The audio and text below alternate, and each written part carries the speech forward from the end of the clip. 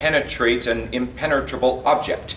And it can go through the fabric of the screen and still hit the diaphragm of the microphone. You get that kind of stuff as you're breathing, right?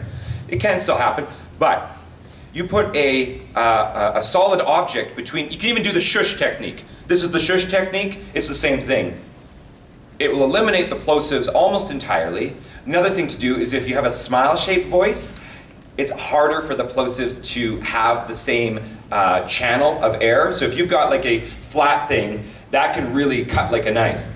And if you've got more of a bird in motion, smile lips, the wave disperses that much quicker. And especially if you've got something solid to help break up the wind, it actually works pretty well here too. So as we use the shush in a pinch, or a pop screen with, I like to put a pencil or a straw across it, you get rid of so much of that. And your mouth is supposed to be wet. I know that's like uncomfortable. Someone came back. Okay, so wet is fine. No, someone's leaving. Never mind. Yeah. But you know, some people swear by having a green apple. Some people find that that really helps balance the pH balance of their mouth. That's their mouth. You got to experiment with you. Some people love a like a tepid tea with honey and some lemon in it. Delightful. But what no one, and this is a life lesson for everyone here, whether you are 6 or 96, water's not a lubricant.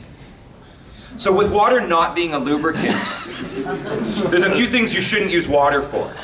And one of them is to lubricate your mouth and throat to be able to do this work. But you can like ingest, you know, some people will do what's called oil pulling.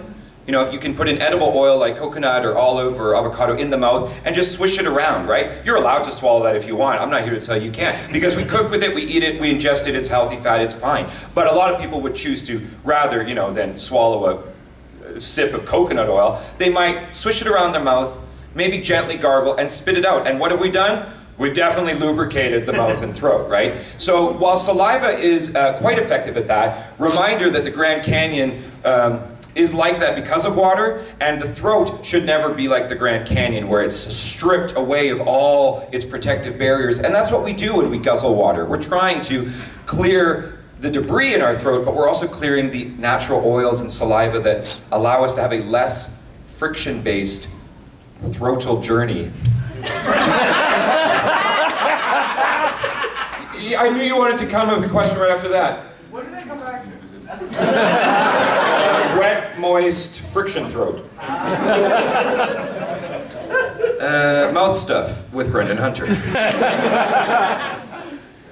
Not what you think it is. Was that your whole question? Yeah, that's it. Then I think I'll take the one at the back and then we'll come to this side. Earlier you mentioned that there were some sites that you paid for access for, but also other sites that you used that you weren't paying for. Right. Just for some of the people that are looking to audition or interested in understanding what those dynamics are like, are there any sites you would recommend for this audience, or in a very private space, not recommend? Well, you know, I don't think there's anything wrong with saying the pros and cons of the big players. You know, for my experience with, you know, sites like Voices and Voice 123, you know, the tiered membership is frustrating.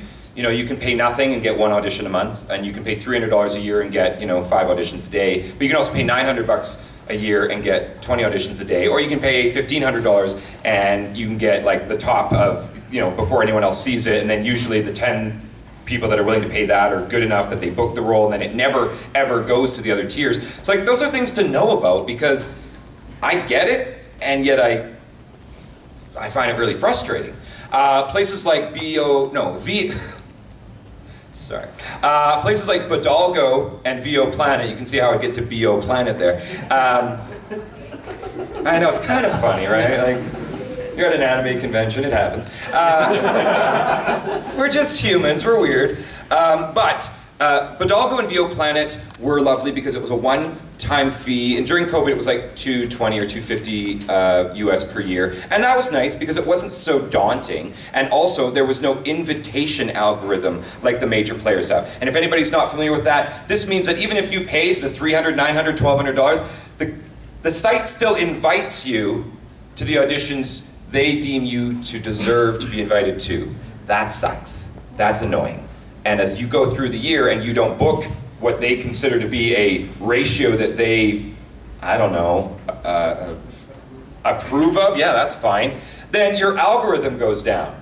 And you're like, this is not how it should go, but this is how those companies do it. So if you have Planet Bidalgo, they don't do that, and they have a flat fee, and you just go on the site and you choose what to look for. And you know, it did have audiobooks, it did have commercials, it did have character work. It just doesn't have the volume of Voice 123 and Voices. But I mean, Voices advertises that they have 100,000 voice actors. I don't think that's good for either side of the table, like the client nor the VA talents that are like, oh, I want to be on the site with 100,000 voice actors. Nor should the client be like, oh, I can't wait to get way more auditions than I need. Like, it's like, feels like it's backwards to me, but I'm talent. I'm not a, you know, I'm not a brilliant business person who's going to make a lot of money. I'm just going to continue being an artist, I guess. And then, you know, a lot of people, especially if they want to do character work, you know, casting call